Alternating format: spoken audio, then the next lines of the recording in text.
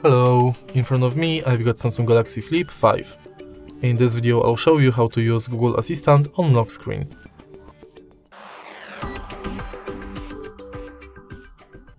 In the beginning, let's go to Google app, and now go to menu, enter settings and Google Assistant. Voice match and enable Hey Google function. Once it's enabled, let's try it out. Hey Google. Now we are sure it's working, let's go back and go to lock screen. Enable assistant responses on lock screen, and now you can simply lock the screen and say, Hey Google, what's the weather like tomorrow?